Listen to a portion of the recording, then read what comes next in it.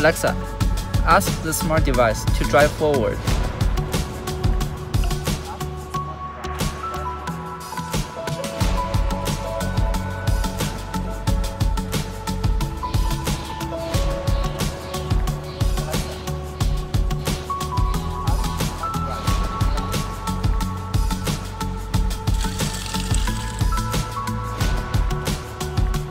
Alexa, ask the smart device to turn right.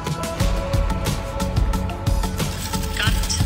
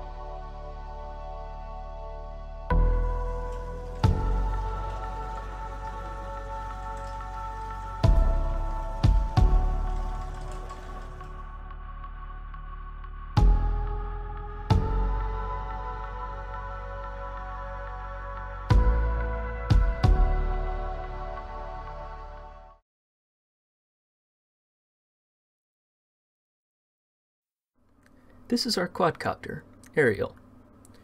The frame is made out of 2 carbon fiber tubes held in an X pattern by 3D printed parts. The flight control system consists of a microcontroller and an inertial measurement unit for real-time control of the quadcopter's orientation, and a Raspberry Pi computer with a camera for facial tracking and sending commands to the microcontroller.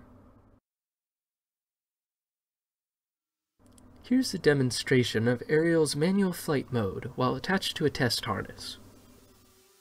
The test harness allows the pilot to stabilize and trim the quadcopter before hovering under its own power.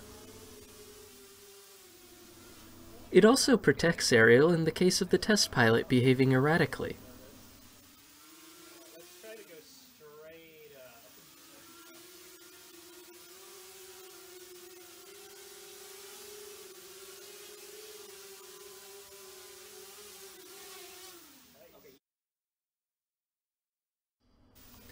We will now demonstrate Ariel's face tracking mode, which the pilot can enable by holding a trigger on the remote control. In a moment, the pilot will press the trigger.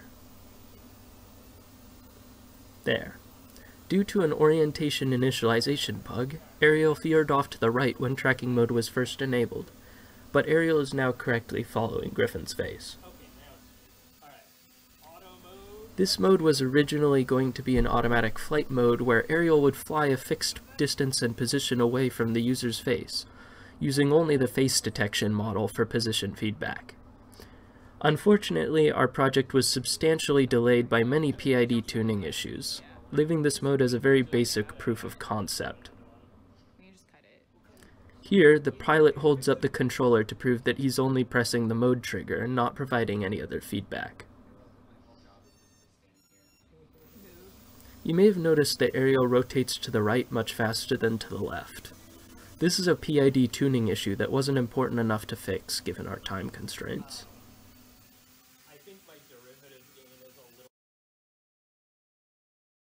Here we see Griffin striking a pose for a photo, which we can then go onto Ariel's web interface to download.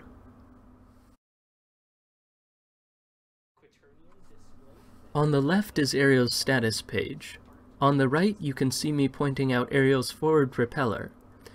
The arrow in Ariel's status page points in the same direction as that forward propeller's carbon fiber tube.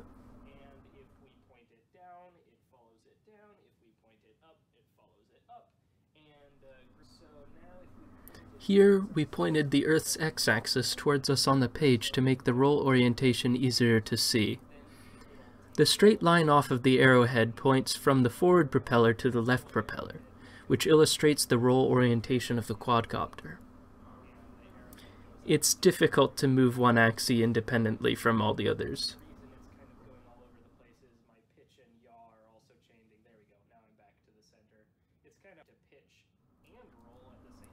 Here we show the interactions between roll, pitch, and yaw.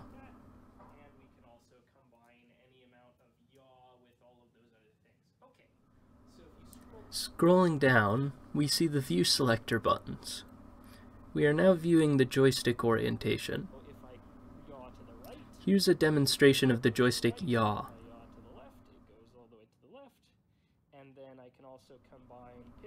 Here's pitch. Pitch back, pitch forwards, pitch back, pitch forwards.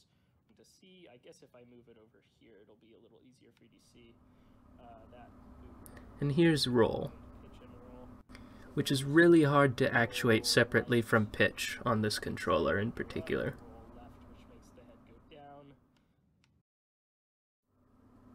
Lastly, here's a quick demo of Aerial's web interface in its entirety. Flight logs with debugging information are available here.